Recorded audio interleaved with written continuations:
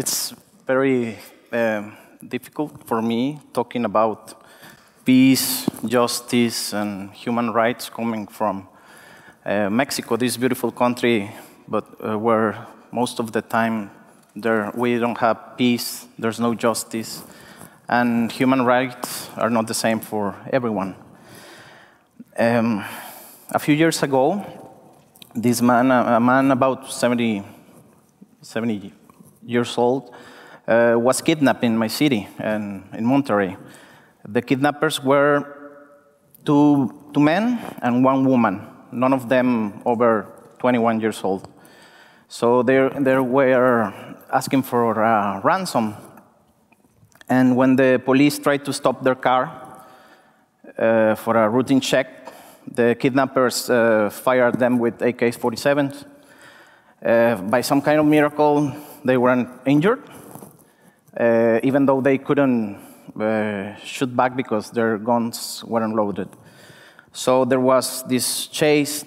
The kidnappers crashed their car into a tree, and the police managed to arrest them. So the kidnappers were taken into custody.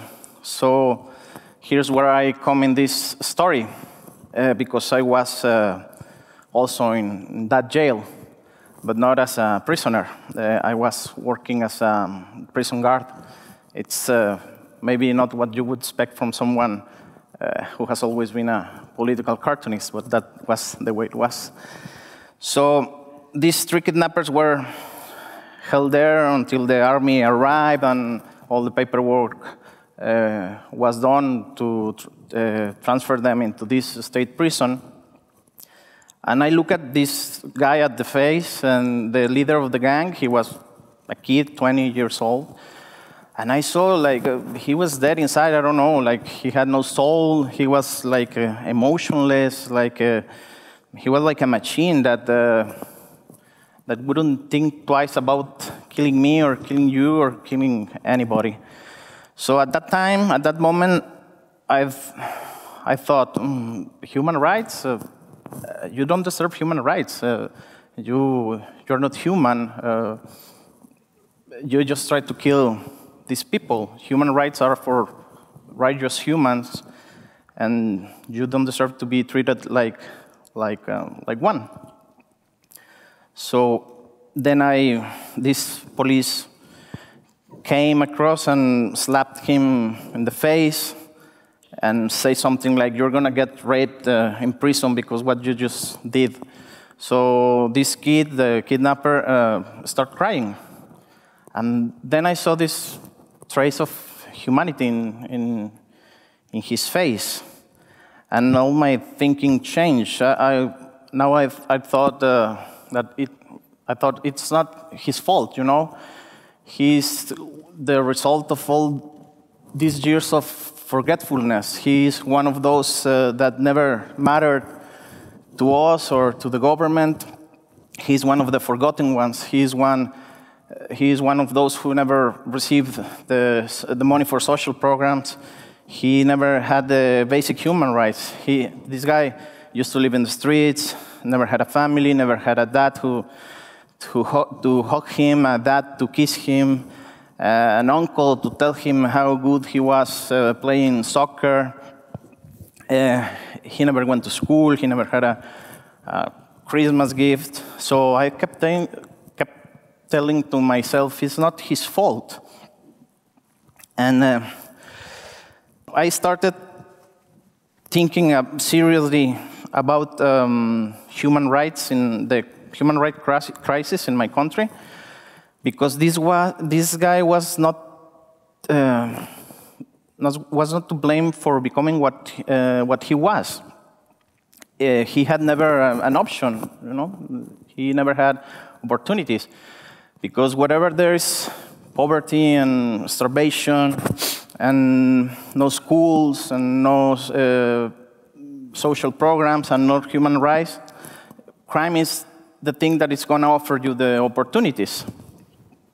So, and the sad thing is that now that this problem is out of control, The government is trying to solve it not with social programs, not with the same human rights for everyone. They are trying to solve it with guns and bullets, and that's why we have the country that we have. So I spent there in that prison 3 years, and nothing changed, you know? And I was asking to myself, what can I do? Should I carry on buying toilet paper and food for these prisoners? Or should I join the politics? Or what radical change can I do to change things? So I decided this. I just decided to, instead of buying toilet paper for prisoners, I decided to grab drawing paper. So I started doing what I love to do, that is drawing. I started drawing the world I want. I started pointing out what I dislike, what I don't want, drawing the world I dream of. And this world is a world with the same human rights for everyone. So, because I really believe that something as basic as papers, pencils, and pens would save these young kidnappers from a life of crime. Because at least they would have had an option. I think we have to solve our global problems to save the North Pole and to save the South Pole or to save the Amazon jungle, but we must not lose sight in the neighborhood around us. That's the place to start. Quoting Tolstoy, this Russian writer, he once said, paint your village and you will paint the world.